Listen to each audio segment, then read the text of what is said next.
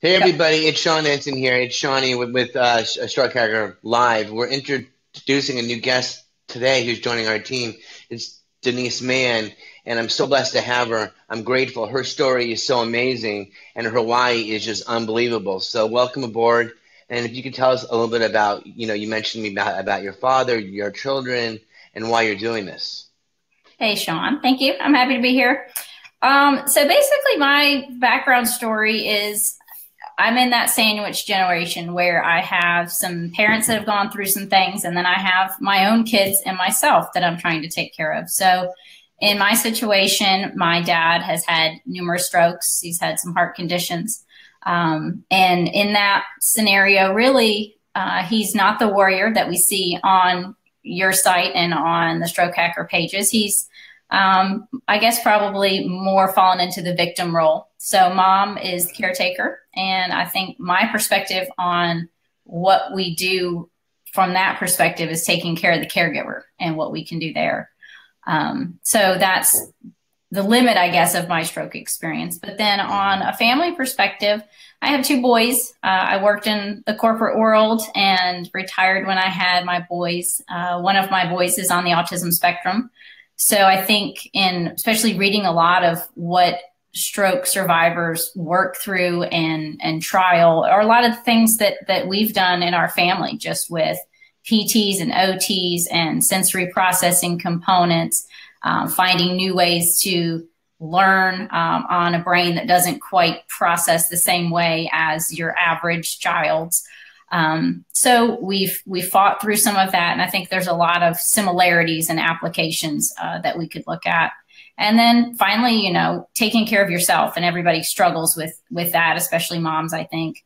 I just came off of a foot surgery, so I think looking at what I did in my own home to prepare for independence opened my eyes to what a lot of people struggle with in their environments. So those three things kind of added together. As you guys have launched this project, I was excited to take a look at how I can better organize the content that you guys are sharing with each other. I think there's so many great pieces of information out there for, why recreate the wheel every time you need to research? What do I do to get started? What do I do before somebody comes home?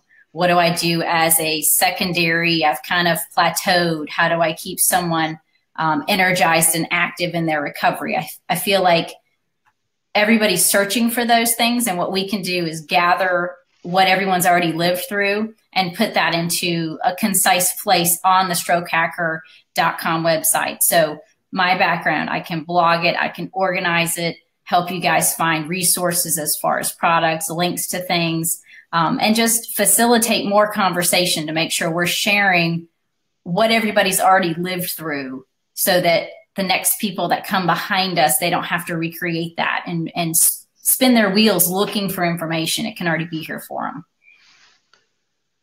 That's so beautiful. Thank you. I mean, that just summed it all up. I mean, and so you're going to help us with the technology side of it. You'll probably be hosting shows yourself. You'll be interviewing guests and basically taking whatever's left up in my brain and putting it so people can make sense of it.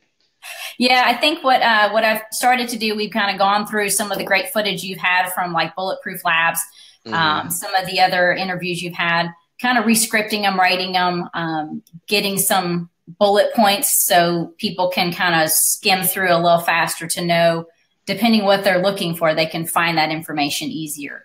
So that would be one component. The other component would be, going onto our Facebook group and asking questions, whether it's what advice would you give to somebody that's just coming home? What hacks have you learned in the kitchen that help you? What would you recommend to a caregiver?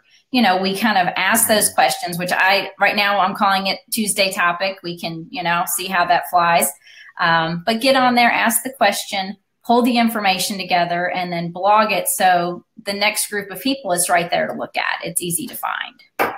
That's amazing. I mean, you basically summed it up. I mean, I came home and we were clueless. My dad's a doctor, but he was not a brain surgeon, not a neuro guy, OBGYN. So we had to figure this out for ourselves. And no one, the OTs were wonderful. They brought me home, but I moved home so many times. I moved around so many times that, as what Bill had seen, just how to use a toothbrush, how do you get into the shower, how do you go from the wheelchair to the hemi walker back to walking again, and now, oh, I'm gonna get in the car and start to drive. I mean, one of the things I did early on, you'll kind of like this, but people ask me how I drove.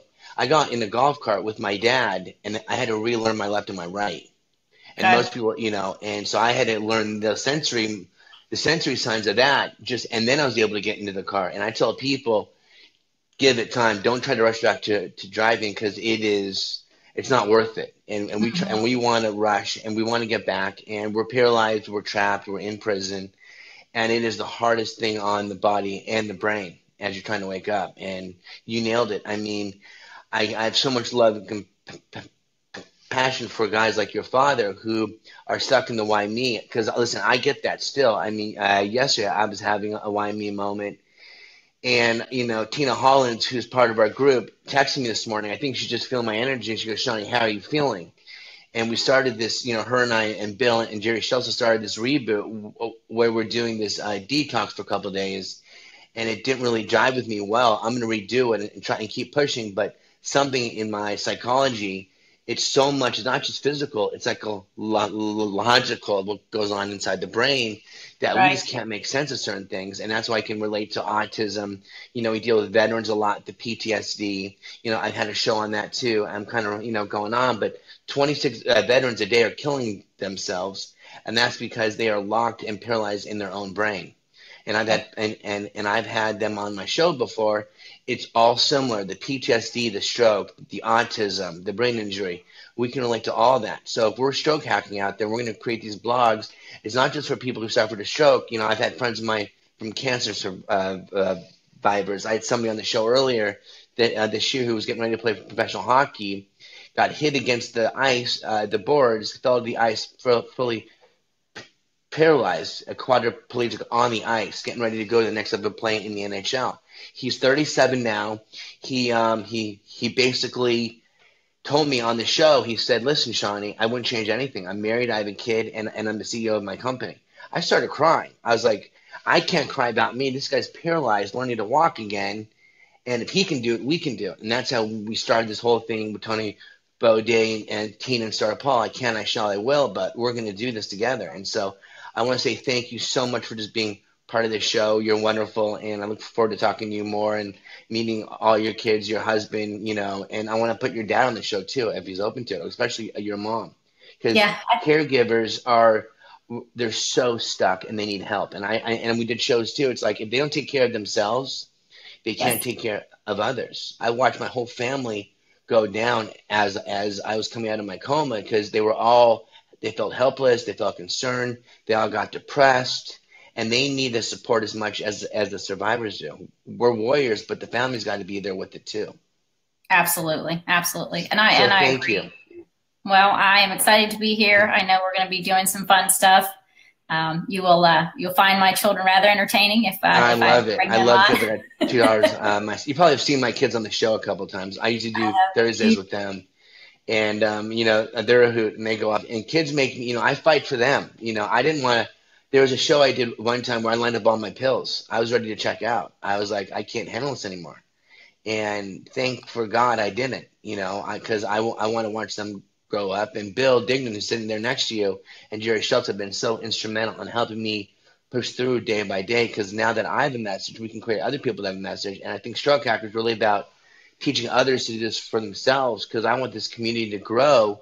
And also too, I forgot to ask everybody, please push that share button right now and share this with everyone, because we need this. We need everyone to grow. We need everyone. This is not about us being divided. This is about us coming together as a group, and we're one big StrokeHacker family.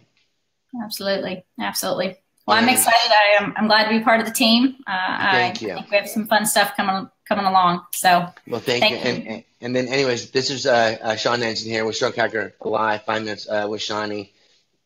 Denise Mann is now our new chief here. She's the commander in chief of our show.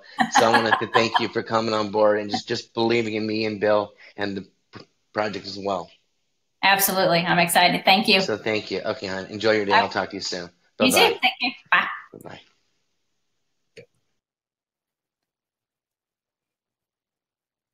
Okay. Take that in.